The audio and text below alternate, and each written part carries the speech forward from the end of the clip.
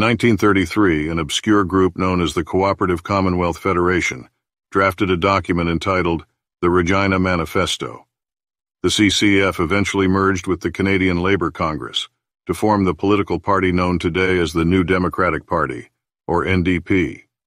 In 2011, the NDP surged to become Canada's official opposition for the first time in its history. The NDP's manifesto specifically outlined the party's plan to create a fully nationalized, government-run economy, with government-run corporations, hospitals, schools, banks, and media. The manifesto specifically stated, "We aim to replace the present capitalist system, with its inherent injustice and inhumanity."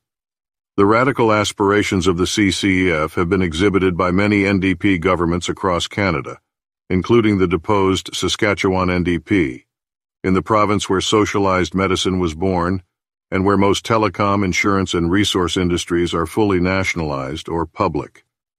The NDP's manifesto also had a vision for a fully controlled economy, stating that control of finance is the first step in the control of the whole economy. Under Bob Rae's NDP leadership, Ontario faced severe and near-catastrophic economic conditions.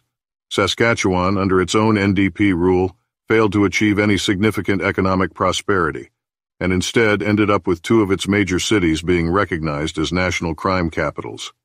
Today, under BC's New Democrats, Vancouver is becoming a dystopian nightmare of tent cities and drug addicts, injecting themselves on the street in broad daylight. Tommy Douglas, like Jack Layton, was a charismatic orator. He had ways in which he would charm and captivate his supporters, many of which knew little about his true core beliefs. In the 1960s, Douglas was the focus of an RCMP investigation regarding his ties and associations to members of the Communist Party. What is far more disturbing than Douglas's communist sympathies were his views on eugenics and the mentally unfit.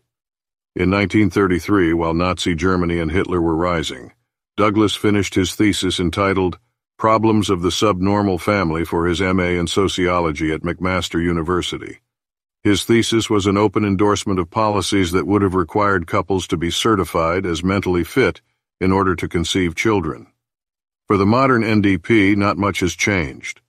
Their constitution, which every leader since Jack Layton has refused to discuss, once aimed to modify and control the operations of the monopolistic productive and distributive organizations through economic and social planning. Towards these ends, and where necessary, the extension of the principle of social ownership. That was from 2003. What is truly disturbing is not so much the NDP's principles, but their reluctance to share them with Canadians, and to be open and honest about their true ambitions. Instead, the NDP have insisted on keeping Canadians in the dark about their history. To learn more about the NDP's dark history, you can find copies of Tommy Douglas's McMaster essay, as well as copies of the Manifesto and its successor, the Winnipeg Declaration. All the evidence is there for us to find. All we need now is an explanation from every current federal and provincial NDP leader. What we do know is that eugenics and a government-run economy are anything but progressive. If most Canadians knew the NDP's true intentions, the party wouldn't stand a chance in hell at ever forming government, and maybe, as it stands now, it never will.